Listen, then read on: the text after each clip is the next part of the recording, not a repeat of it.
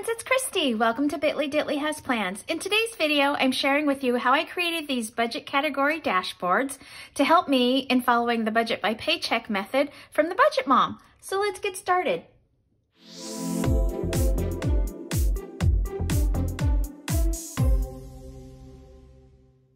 Okay, so with the budget by paycheck method, you take your budget and all of your expenses and you kind of break them down into different categories. And so I know it looks like I kind of have a lot, and it took me a little while to kind of figure out what made sense for our family, for our life. This is my first one that I made here, my categories, and then sort of just kind of when annual expenses hit and then when monthly expenses hit, just so that I make sure that I'm saving in advance of when these kind of larger bills are going to be due. But what I basically, and this is my newer one here, what I basically have is I have my auto, and this includes anything regarding like auto loans, gas, maintenance, repairs, clothes, that's everything, from accessories, shoes, school uniforms for the girls.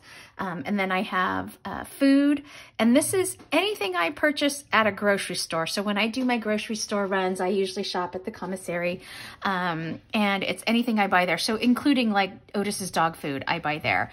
And then I also put dining out in this category. I know a lot of people, when they're starting their budget journey, they make dining out a separate category. I think that's a great idea if that's an area that you really want to focus on improving. But for us, you know, we kind of eat at home a lot. Dining out is sort of an occasional thing. And so I felt like I could keep that just kind of lumped into my food. And it's one of those things where, okay, if we go out, that means I have less money to spend at the grocery store. And if that's fine for us, then that's fine. And then I also do a food program for health and weight loss. And so I put that in here as well. Fun is anything regarding crafts, hobbies, going to the movies, any of our school events like the crab feed. They have a big annual auction, that kind of thing. Going to a concert, or, you know, giving the girls money to go to, you know, a basketball game or a football game. And then gifts is everything. Birthdays, special occasions like a Mother's Day or a Father's Day, all of the holidays, and then like maybe souvenirs if we go on vacation, that kind of thing.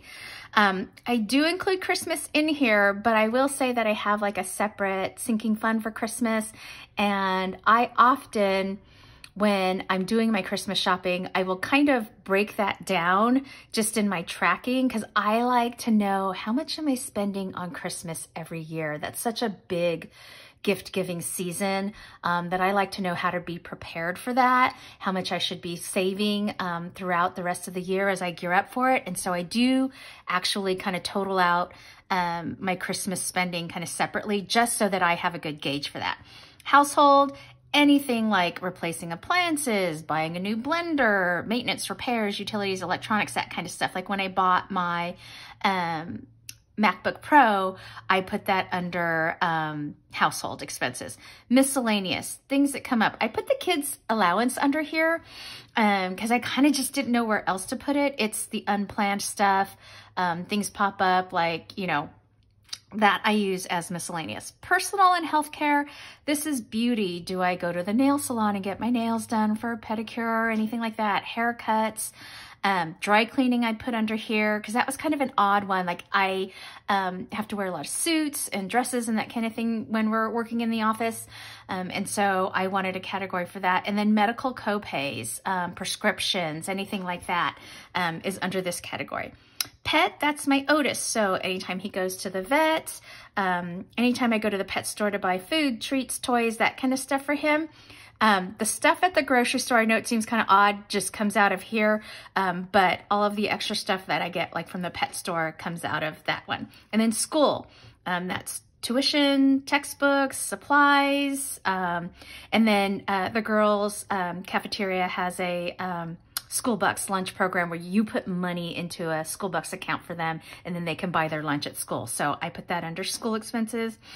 And then we have sports for my girls. I've got a soccer player and a basketball player. So any of their fees, like registration fees, tournament fees, any gear. My husband tends to pay their club fees and like tournament fees. I tend to do the things like buy the cleats, buy the new kit that they have to do every 2 years. And then travel expenses. We're going out of town for a basketball tournament, stuff like that. And then subscriptions and dues. So we've got Costco, Amazon Prime, Netflix, any of those kind of iCloud apps, anything like that. So those are my budget categories. And what I did was I assigned a color to each one so that when I'm going through and tracking my expenses in my expense tracker, I highlight them accordingly, and then I can easily add them all up and know how much I'm spending in each category for each month. So that's the budget categories. And then on the back side, here's, like I said, where I have all of my annual expenses and monthly things. So like in March, I know our registration's due, car registration's due. In May, I just paid this one. Home Again is Otis's microchip. So there's a small fee for that service. In July is when I usually buy their textbooks. It's when tuition starts, and tuition runs from July through May. And then in August is when my Costco membership is due, etc., and so on. And then in the monthly, this is just so I know like what bills I have. So on the 1st and the 15th, these are the bills I pay. On the 13th is when our Netflix is due, etc. And then bi-monthly, like every so often, I buy these omega-3 supplements are for Otis, and the Apoquil is also for Otis. So this is kind of, it just kind of helps me out. So like when I'm doing my monthly setup, if you watched my May, so this is kind of how I do it, where this is color coded so that the green was paid with the first paycheck of the month, and then the pink was highlighted and paid with the second paycheck of the month. But I used my dashboard to help me remember, okay, what do I pay on the 1st? What do I pay on the 5th or the 13th, etc. So that's kind of how that helps me. And you'll see me do that if you've seen any of my budget setup videos. Okay, so what I wanted to do was just kind of walk you through how I made this. It's really simple, friends. I'll just kind of give you a short run. It's basically a Word document that I created, trimmed it down, and then I went to Staples, I think, and had it laminated. I know I've used both Staples and Office Depot to laminate, and this is a pretty nice, I feel like this might be 3mm or 5mm. I can't remember exactly which ones they have available. But you just have them laminate it for you. And then I brought it home and I trimmed it down and added these coil clips from Erin Condren onto it. So let me switch over to showing you on the computer how I created the Word documents for these. Okay, so what I start with is just opening a new blank Word document.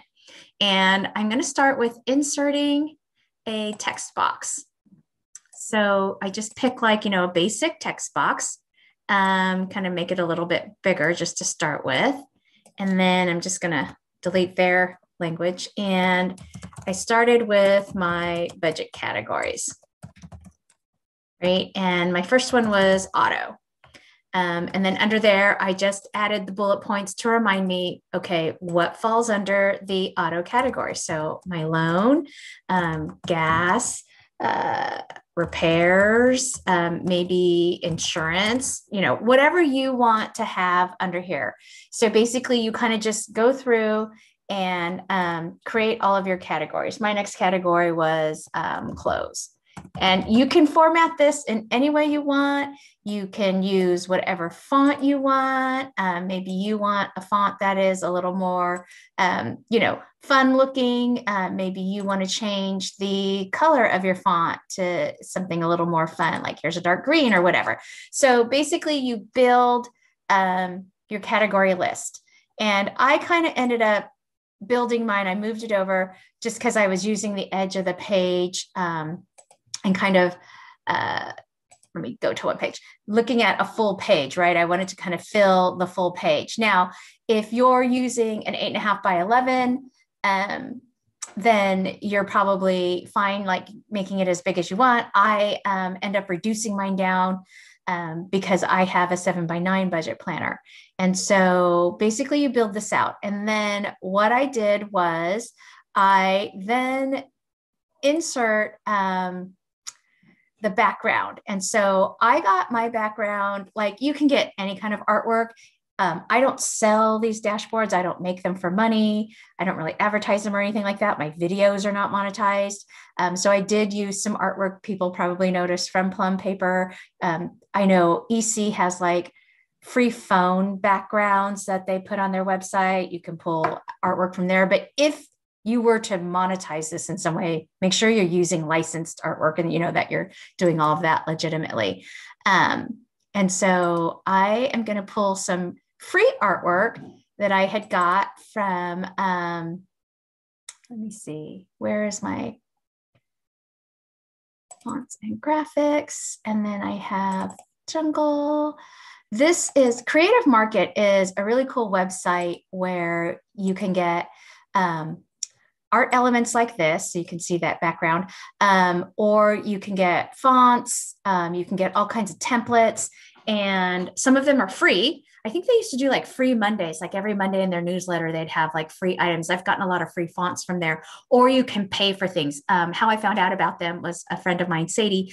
I was redoing my resume at the time because I had just received my CMP certification and I wanted to add it to my resume. And so she told me about that. And so I kind of stayed, just kind of subscribed to their newsletter because I like the free stuff that you can get. So here's the art that I've pulled in, and I'm just going to move it to the back so that I can put it behind my text box. And so like I said, I use that edge of the paper. And so let's say if this is the size of my text box, then I'm going to bring my art and kind of make it a little bit bigger than my art so that I have like whatever border I want, right? However wide, if you want a really wide border, or if you want like a narrow border, excuse me, can't talk today. And so that's just kind of how I did. I just kind of visualize it. I did a page for categories, and then I did the next page, which was for my annual expenses and monthly expenses. So I'm going to show you another version that I have. So this is kind of the finished version. So I took this one and I made the font blue. I really like this kind of sans serif type of font. That's kind of my favorite. And then you'll see the second page here. I have the annual expenses, March, May, July, and then my monthly, and then my bi-monthly. And so I kind of have this, and again, friends, I just kind of eyeball it. I have kind of a border all the way around it. My text box has a little bit of shadow to it. Like you can totally format these kinds of things in your font. You know, you can change the font, whatever you want to do there. So basically when I have this, then I go ahead and for me, because I shrink it down a little bit, like if I had a full 8.5 by 11 planner, I would probably just print this as is. But what I do for me is I actually save it as a PDF, because when it's a PDF document, I can then, when I go to print a PDF, I can shrink it down. And that's how I make it a little bit smaller in size. So I'm just going to go ahead, and I'm not going to save it because I already have it saved. So what I'm going to do is I'm going to go ahead and print this shrunken down. So I can show you. Okay, so here it is in the PDF. And what I do is when it's ready to print, I will go to print. And here's where I will shrink it down in custom scale. I will shrink it to either 80%. So as you can see, it got smaller here because I have a 7 by 9. And sometimes I even shrink it a little smaller. It just kind of depends on how small you want it to be. I have it act as like a kind of like a bookmark for me. So you can see the white border of the paper where I've just shrunk it. If you have a full size budget planner, you might be able to just print it at full size and it fit fine. So that's how I actually shrink it down, is by printing it as a PDF. Okay, so now I'm going to go in and go ahead and print that, and I'll show you what that looks like. Okay, so here is the printed pages of the the budget dashboard, and I like to print on 32-pound weight paper. I just usually buy a ream of it at the start of the year, and I print my budget workbook pages on this paper. It's a little bit thicker than normal copy paper, and I just feel like it stands up a little better.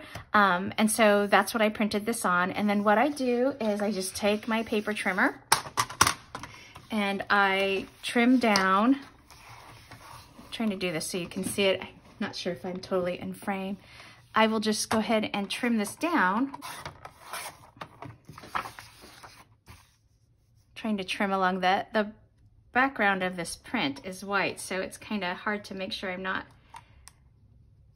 trimming into the print. I'm not very good at the trimming straight. I've always had a problem with that. Okay, and then, so that's this sheet, and then I trim the other one.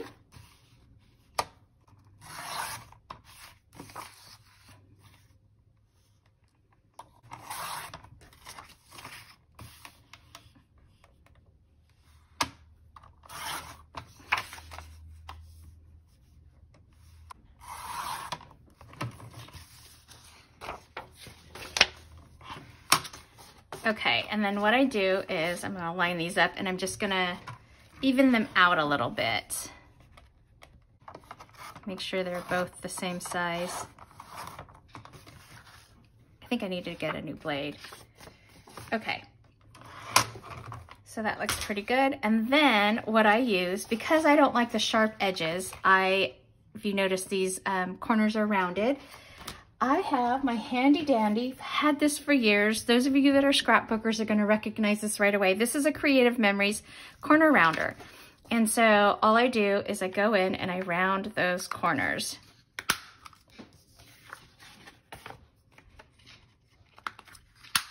And you have to remember to round the corners of your paper before you get it laminated. Because trust me, I've made the mistake of laminating it when it was square and then going, oh, I wanted them rounded. Okay, so rounded that off, and then I'm gonna just glue stick these together. You can use glue stick, you can use, you know, your scrapbook, double-sided tape, whatever. This is just enough to hold it together so that it'll stay nice when it's running through the laminating machine. Like I said, I don't have a laminator. I just go ahead and I take them to Staples or Office Depot. It's not that expensive. I'm gonna say it's like $2 or something like that to get it done. Okay, so that's the base of it. It's all glued down. And then I have the Zebra mild liners. I have this pack of 15, which is the pack that I used in choosing my colors to highlight with. This is newer. I got this 10 pack as part of a pack from Costco. It had actually the 15 count and the 10 count, as well as another like little 4 or 5 count with the brush tip. So then you just go through and you decide what your highlighting colors will be for your different categories. And so like I did auto and gray. My clothes is this color here. My food is the green, etc. And so you just want to make sure you highlight them again before you go and take it laminated. So I'm sorry I don't have like the full sheet laminated example to show you, but basically it's a full 8.5 by 11 sheet that they laminated in. And then what I do is I trim it down on my paper trimmer. And again, I use my little corner rounder and just clip that. This Creative Memories one is strong enough, sharp enough to clip through, like I said, kind of the lighter weight lamination. I can't remember again if this is 3 mil or 5 mil. And then I just round the corners because I don't want them to be pokey. And then the last thing that I did was I add these coil clips. And so I wanted to show you, Erin Condren has 2 sizes. This is, I think it's a 4-inch size. And yeah, 4 inches, and it includes 6 of the coil clips. So that sort of looks like this. You take off this piece here and you would adhere it to your, sorry, I had that backwards. You take off the 3M strip and you'd adhere it here. And then this is just, take this off. This is where it clips on to your coil. And then it also comes in a 2-inch size, and you get 12 in a pack here. So these are the small ones. These are the ones that I have. I just did 2 of them on my dashboard. So that's really it. And these are pretty inexpensive. I can't remember how much they cost on her site. But again, it comes in a 4-inch size or the 2-inch size. And so yeah, that's pretty much all it is. It was just a Word document. I did a text box, and then I put the artwork, I formatted it and moved it to the back so that I could overlay them, and then cut it out, took it to my local Staples or Office Depot, and then had it laminated, and then came home and trimmed it. Again, make sure you leave a little bit of laminating border so that it doesn't end up splitting on you. Lamination tends to like split open if you cut too close to the edge of your paper. And again, I just trimmed this with my paper trimmer that I have here at home. So that's it. I hope you found this helpful. And if you like this video, please give it a thumbs up and hit subscribe so you can catch future content on my channel. Thanks friends for watching. Take care. Bye-bye.